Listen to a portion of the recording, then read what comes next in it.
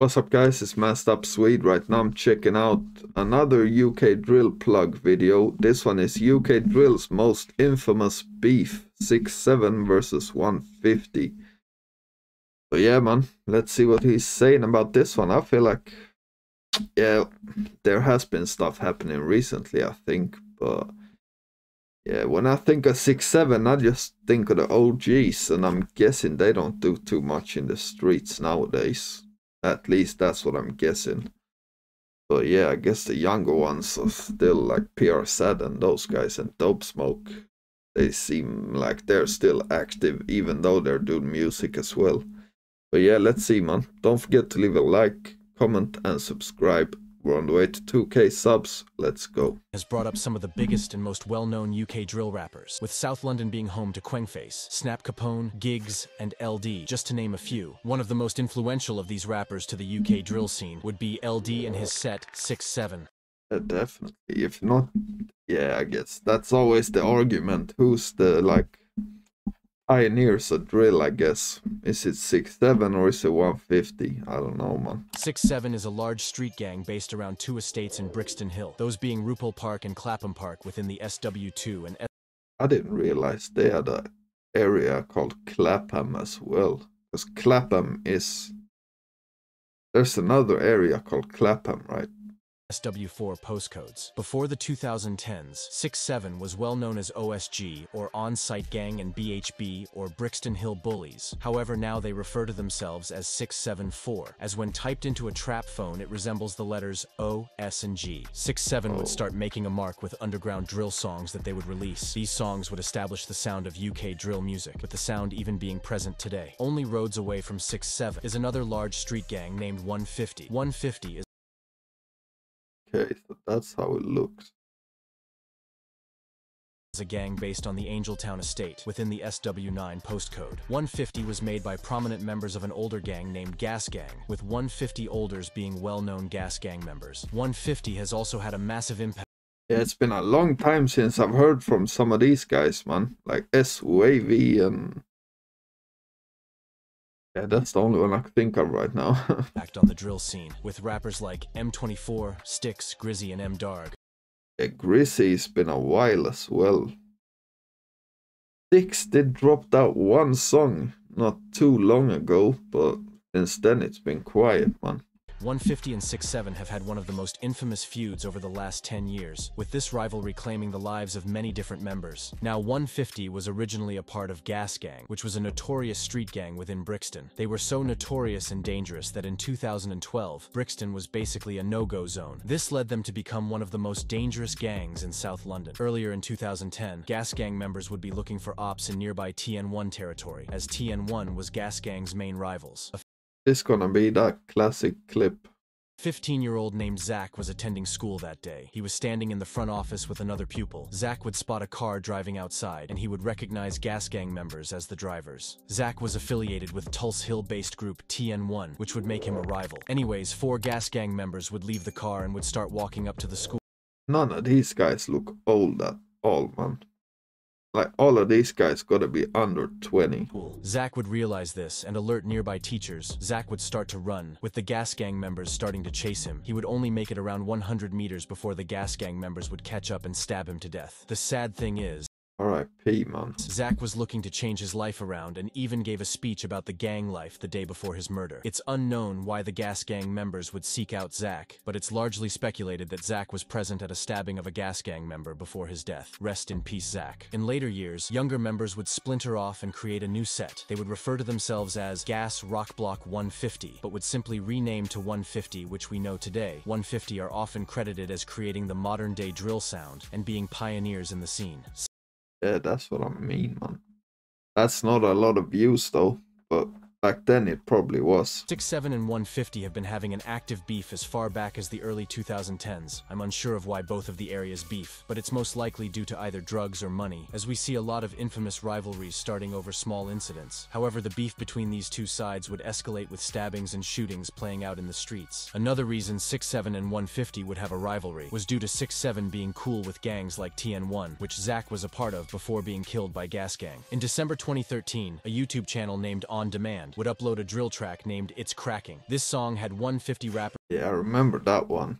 named M, Darg, and Styx. They directly would diss 6-7. I don't think I was listening to it at the time though. That was a bit before I started listening to drill. I think 6-7 was probably my introduction to drill. On this song. This song would gain thousands of views, giving the public a view on the beef from an outside look-in. Only months later, in February 2014, 6-7 would make a direct response track named It's Frying, featuring Scribs, Dimzy, and Monkey. 6-7 would use the same beat as 150. Wait, was that even Monkey in that picture, man? It's Frying, featuring Scribs, Dimzy, and Monkey.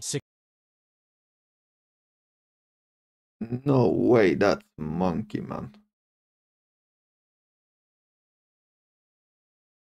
I can't see it, man, but maybe, man. 6-7 would use the same beat as 150 and would even swap their lyrics around in order to diss each other. I'm Buck Stizzy, Buck 5-0, rum bricky. Cunt, cause I've been in the field. Niggas talk reckless and niggas get killed. Been in the fuck Stizzy, 6-7 4 gram bricky. You're talking shit. While you're in the field, you're just in your crib. Bitch, stop lying. These songs would have a Yeah, both of those were pretty cold, man. unique style to them. Before these songs, drill in the UK wasn't really present, but was instead referred to as road rap. However, 6-7 and 150 started making drill songs, with UK drill becoming a genre. Scribs would keep making music after See, that's Monkey, man. started making drill songs, with UK drill becoming a genre. That's Monkey. No way it was him in that picture back then, man. No way. Scribs would keep making music after this, having previously dropped a few songs. Later in 2014, Scribs would be issued an ASBO, which meant he wasn't able to make music for 2 years, in his case. Oh, right. Oh, I even forgot about the whole Scribs LD thing, man. After this, Scribs would change his name and start rapping under the name LD. He also started wearing the iconic LD mask around this time. His first song under the LD name would be called Live Corn, and would quickly blow up in the drill scene.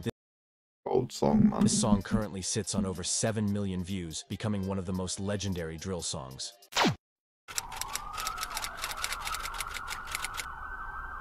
On the 25th of February 2014, a 6-7 member named Incy was riding out onto the Angeltown estate, which is 150 territory. Incy would spot a 150 member and start running him down. Whilst Incy was ducking down his op, a different 150 member named SQ would be walking through Angeltown. He would notice his friend being chased and would intervene, trying to protect his friend. SQ would end up being chased down an alleyway. Incy would catch up to SQ and stab him multiple times in the chest, with the knife coming out of his back. Sadly, SQ was pronounced dead whilst being in the hospital. Alright, P, man. Rest in peace, SQ. Incy was arrested and charged for this murder, and later in December 2014, Incy was convicted for the murder of SQ and was given 12 years. 6-7 That seems kinda light.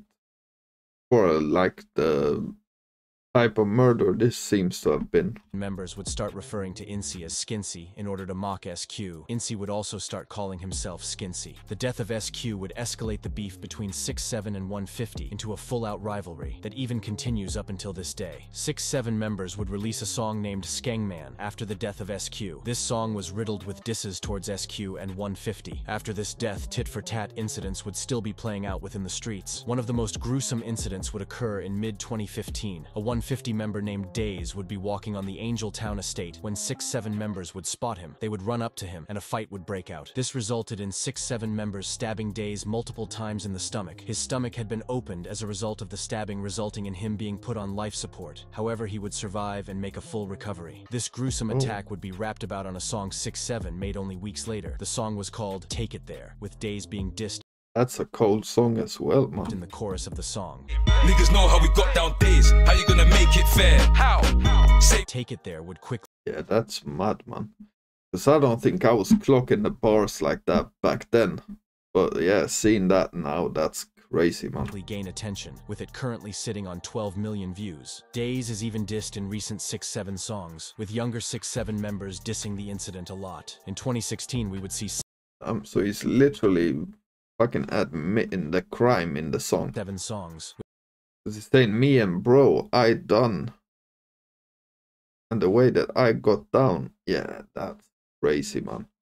I don't know why you would be saying that on a song, man. With younger 6-7 members dissing the incident a lot. In 2016, we would see 6-7 taking over the UK music scene, with them even being nominated for an award at the Mobos. Sneakbo, who was a 150 member, was also at the Mobos. This meant that 6-7 and 150 were at the same event. However, nothing happened between the two gangs during the event. 2016 would be a massive year for 6-7 and drill as a whole. In February 2016, Giggs and 6-7 would release a song titled Let's Lurk. This song, up until this day, is one 23 M's, that's big, man. of UK drill's most legendary songs. With the whole of UK singing along to it, 6-7 was starting to look like they could maybe get mainstream success and be the first group to do so in the UK drill genre. The song was an instant success, with it currently sitting on 23 million views. 150 would also be rapping during this time. However, they weren't as successful as 6-7 were, with their main rappers being Grizzy, Styx.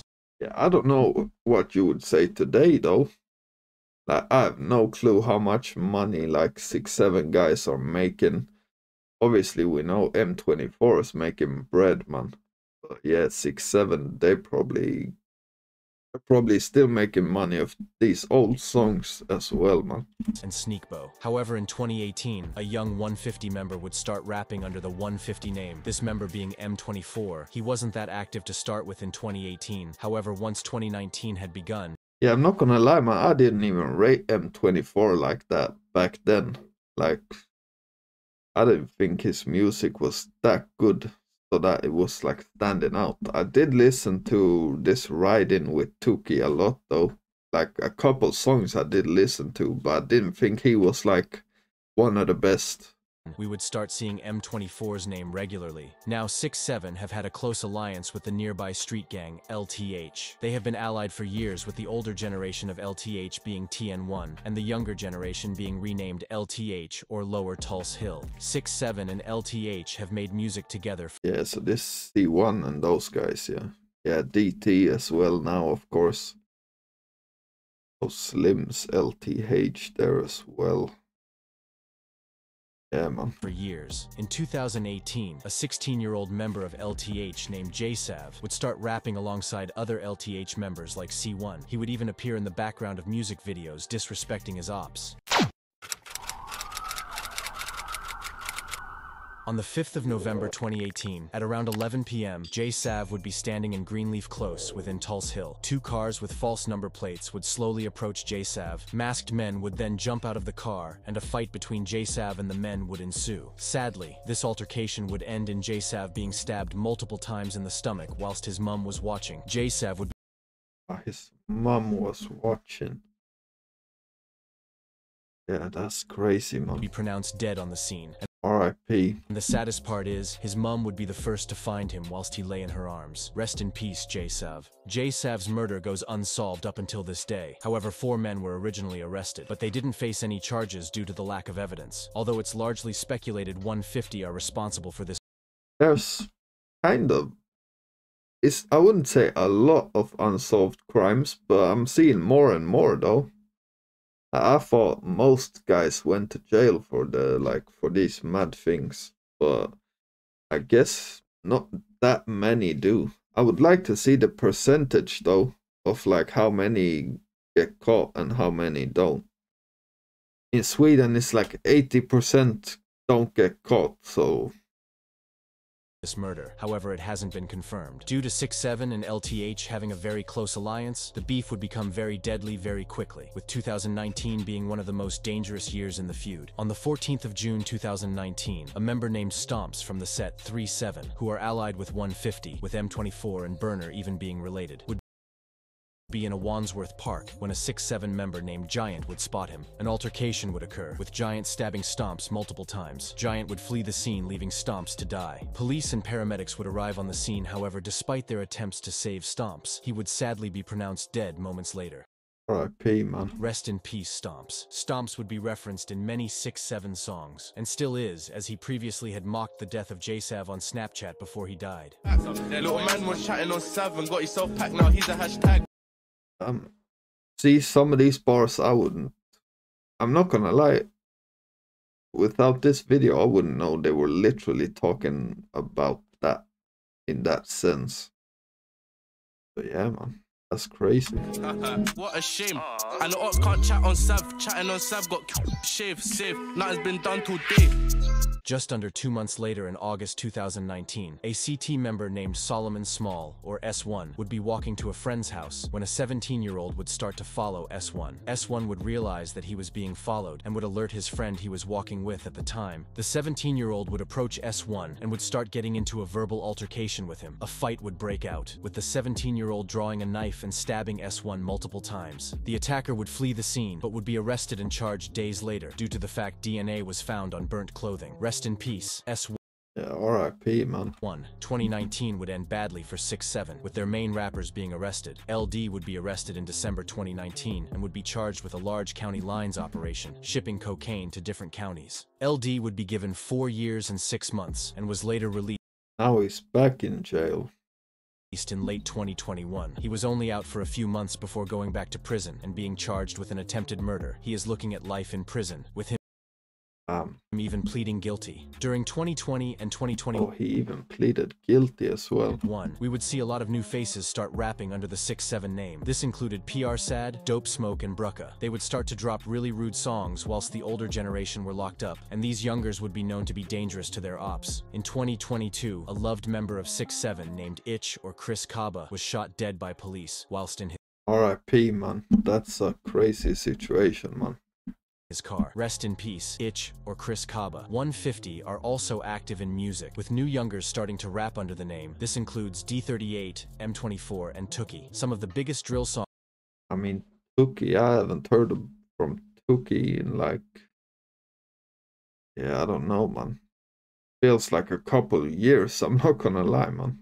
Have come from the 150 D38 hasn't dropped a lot either. Set, with M24 blowing up and becoming one of the most well-known rappers after dropping We Don't Dance. How many views did it have? And becoming one of the most well-known rappers after dropping We Don't 43 M's. That's crazy. Dance. Something got smoked on that night. Something turned ghost on that night. In 2022, a popular UK drill rapper named Perm from nearby set CT would be shot dead on the 31st of October by R.I.P. man. 6-7 members. He was a part of nearby Claptown, which 6-7 has had an ongoing rivalry with for years. Perm was very prominent in the UK drill scene in 2014 and 15, with his music videos getting a lot of recognition. He had UK drill bangers like Dottie in the Ride and What's All the Talk About. Rest in peace, Perm. This video highlights the dangers of the street life, with people losing their life to the streets and jail every day. This life isn't worth it. Once you're involved there, it definitely isn't, man. There's no turning back. These people that make you think they are your friends may not be around in 10 years when you're right. Just listen to all the guys that are locked up, how they say, like every single time they say like, yeah, nobody's visiting, nobody's sending money. They just sitting there alone. But yeah, man.